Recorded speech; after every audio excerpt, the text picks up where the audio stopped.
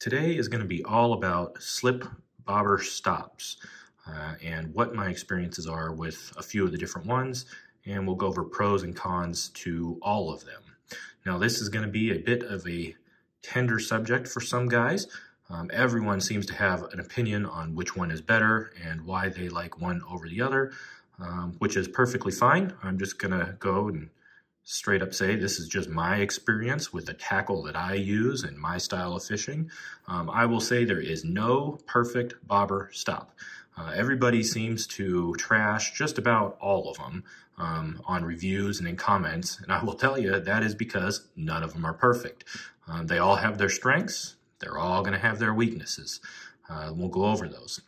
I will start off by saying, too, that the type of tackle you're using can have a dramatic effect on your experience with different types of bobber stops.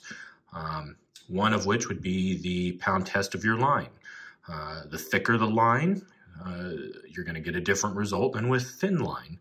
So I like to use 4-pound quite a bit. It's just my general go-to for pan fishing and crappie fishing when I'm fishing slip bobbers. That's just me. You might fish heavier line yourself. That's perfectly fine, but I'm just pointing out that this does have an effect on which ones you'll like and which ones you won't. The other thing that I do is I fish a larger spinning reel. I fish a 2000 series reel a lot. That will have as well a dramatic effect on which ones you like and which ones you don't, mainly because the bigger the spool of the reel, the fewer times the line has to go around your spool, and when you go to make a cast, basically your line will come into contact with the bobber stopper fewer times on a larger spool than it would on a smaller spool. On a little 500 series spool, that line's going to make a lot of little coils, and it's going to come into contact with the bobber stopper on the spool of your reel more often. Also, the length of your rod. I like to use longer rods. A 7-foot rod for me is pretty short. I like to use longer rods, which means that a lot of times I may not have to reel that bobber stopper all the way down into my reel. If you're using a 5-foot rod or a 6-foot rod, it's shorter. So if you're fishing deeper, you're going to have to reel that bobber stopper deeper into your reel. Also, the size of the guides on the rod. I have some rods where some of these stoppers, like this thicker yarn, just won't work. I've got little tiny itty bitty guides on a few of my ultralight spinning rods, and it won't go through. So I've got some that will. Some of these little thinner plastic ones, I can actually get those through the guides of some of those spinning reels or spinning rods. So it's just a lot of it comes down to the tackle you're using. So when I see guys trashing one over the other, a lot of times it could just be, you know, the setup that they had going. So let's go ahead and start. So I'm actually going to be using 8-pound here, just so you can kind of see it, and it's a little easier for it to see on camera than 4-pound. And we'll start with just the one everybody uses. We'll start with this little yarn stopper. Now, the reason everyone uses these is because they're pretty easy. They come pre-rigged on a little tube. They're pretty cheap. For a couple dollars, you can get a whole bunch of them.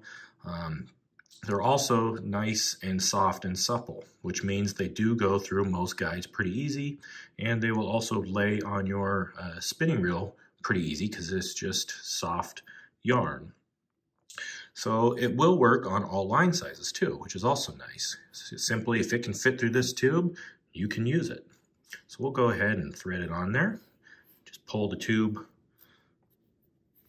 onto the line, grab one end of the yarn, and just simply tighten it down onto the line. And to adjust it, you can just simply slide it back and forth. Now, main weakness here, let's talk about that. They slip on you. So over time when you're fishing, these will get wet, you're casting them around, you're getting whipped through your guides. They will loosen over time, and it can be a little frustrating. One trick is when you cut these, what I do is I take both pieces here, I pull them away from the line. I'm trying to watch the camera and do this at the same time. You're going to want to leave a little bit of a tag end, just enough of a tag end so that you can get in there and pull on them with your fingers. Like that. So after an hour or so of fishing, it comes loose. I can get in here with my fingers and pull on it tight again. Main downside to that is, you have more stuff hanging off there, which is just a little more for line and other things to get snagged on. Other downside is, if you're ice fishing or you're fishing in the winter when it's cold or near freezing temperatures, that guy will collect ice on you. So, the next thing you have to do is, of course, add a bead. And then, if I can do this on the camera, there we go. And that is essentially going to be what keeps your float from falling off. And you can just slide your float on. Now let's use this one.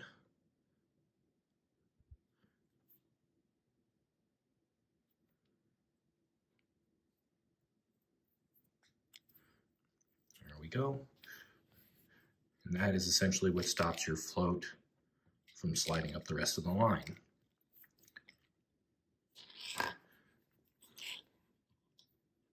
Now, this will go through relatively small guides, but like I said, I do have some spinning rods on some of my ultralights that are really, really small and that won't go through. Another downside to this is it is not reusable. So when this puppy is done, you simply just pull it off and it's done. Gotta get another one. So overall though, cheap, easy, goes through the guides relatively easy, sits on your reel and snags up relatively little. There's a reason this is the most popular, and it is because it's been around a long time and it still works.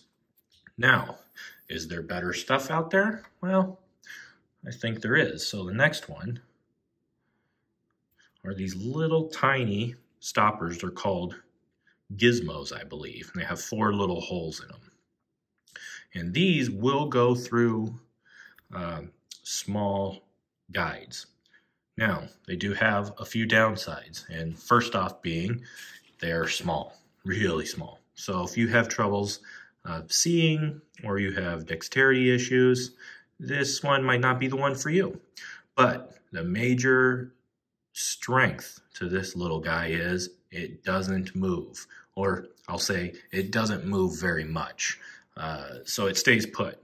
So the downside to that yarn one that I was just showing you is they loosen up constantly, quite a bit. So, and that to me is pretty frustrating if I'm constantly have to adjust.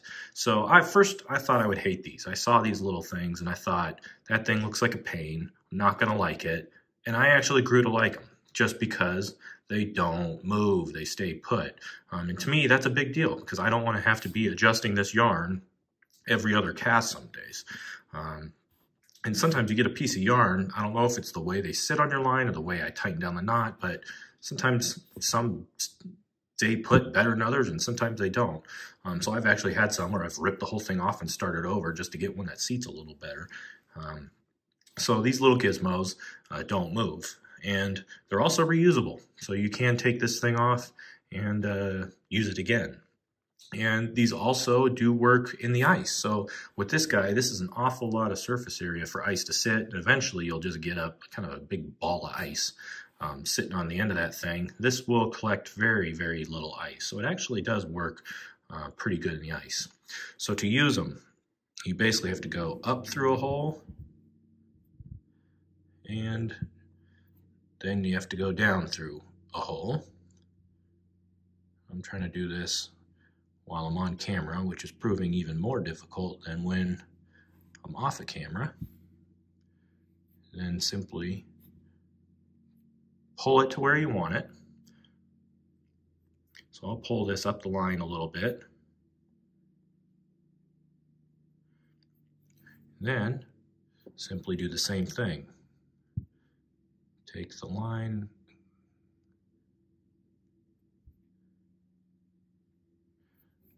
just weave it through. There we go. Let's see if we can zoom in here. Basically, I've just gone up and down through that. And what that means is it stays put. It still will move. You can still take it and slide it.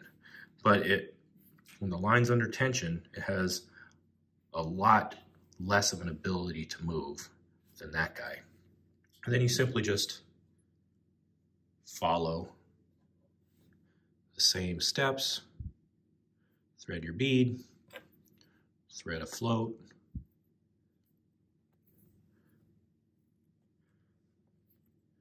and there you go. There's your little stopper. Now, I will say that there is a limitation on line size on this guy too.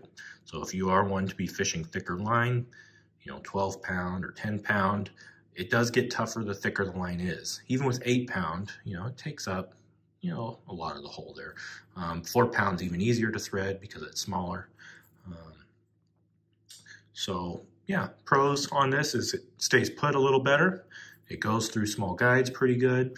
It'll sit on your reel pretty nice. You can see that there's not a lot of things to be grabbing on your reel. Now, what I will say is, I did read a lot of reviews of guys saying they hate them because they snag on the reel. Every once in a while you get one that'll have a little tag on it. You see that little tag on the end of that one? That is just when the manufacturer cut them away from the mold. I'm guessing that it left a little sharp little tag there. Cut that off. You want it to be totally rounded like this one and smooth. You don't want that little sharp tag. That has a lot to do with snagging line right there. So I would just go in with a pair of my little snips and just snip that off. And that will help. And they are reusable too. So don't throw these away. You can still use them. So that is really kind of the benefit to the little gizmo. So let's do another one here. So this one I initially thought that I would hate. And I'll admit, older I get, the lazier I get, I start using them more and more. I love them actually now. So they're these little rubber stops. And folks, it just doesn't get much easier than this. They work pretty darn good. They have a lot of the benefits that the yarn and the little gizmo that I just told you do. It's easy like yarn. It's easy to adjust like yarn. It goes through most guys pretty easy.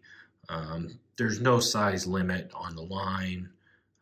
You don't even need a bead on a lot of style of floats. You can just use the stopper. They work in ice. They don't collect ice. Only downside is they're a little bulky to be sitting on your reel, and they're a little bulky to go through small guides. And they will slip on you as you fish them throughout the day. So the more you're moving these around and the line's kind of digging around in there, they will start to loosen on you. But the thing is, they're so easy. You just simply take another one, put your line through there, slide the stop on. There you go. Boom. You're in business. And you can thread a bead on. So if you're fishing like a Phil Pro Series, it has a larger hole, an opening with the little brass grommet there. You're going to have to use a bead on that one. But on some of these other Phil floats, if it's just the little plastic insert, you can just thread that puppy on. If I can do this while looking behind the camera, you can just thread that puppy on and boom, you're done. You don't even really need the bead. So I'll admit, become a big fan of these little rubber stoppers. I use them for a whole bunch of other things too. A lot of times when I'm Texas rigging for bass down here, I'll use this as a weight stop as well. I'll peg this on the line first. I'll thread my cone head weight on there, and then I'll just take this and slide this down to the cone head, and that'll keep the cone head from sliding around on me. So it has a lot of uses in the fishing world. Main downside is, it's one-time use. When it's done, you got to rip it off. You need more of them. I buy these in bulk. I'll put some links in the descriptions to some of these things so you can go check them out. But I buy these in bulk. I bought like a lifetime supply for, I don't know, $7, $8, something like that. You do need a little bit larger guides for these to go through. They still will move a tiny bit. They still will snag on the reel a little bit. But really, when you're reeling anything down onto your reel, I don't care how big it is, if it's anything other than fishing line, it's going to snag a little bit. So for these guys that say basically all these snag on your reel, yes, they all snag on your reel. It's just, it's going to be a thing you're going to have to work past. But these are round, so that it helps. But these do tend to stick on your reel a little bit just because they're a little bigger. So that is the rubber stoppers. They honestly work pretty darn good. So the next thing is you can make your own, and that is Dacron backing. So you can buy this. This is actually fly line backing. You can buy this in 20 pound or 30 pound, 20 pound being thinner, 30 being a little thicker. And it's basically the same concept as this yarn here, but it's going to be less bulky. And this yarn is more of a woven material. It's kind of twisted together.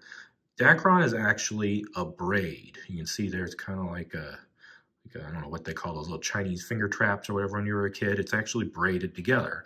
What that means is as you bite down with this with a knot, it's actually going to continue to bite down, which means it's going to move less.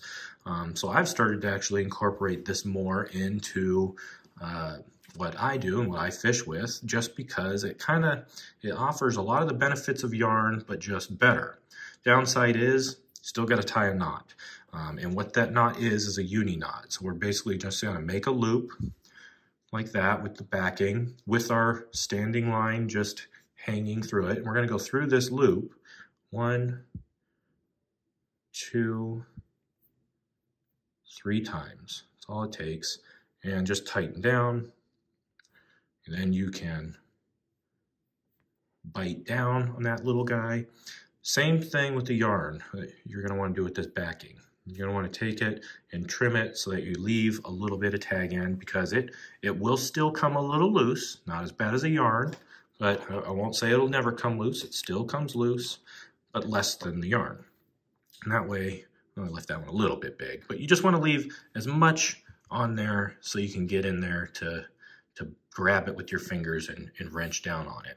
Now, I did use thicker backing here. This is the 30, which means if you use 20, it gets even smaller of a knot, which if you compare it, to the yarn here, look at that difference. Major, major difference.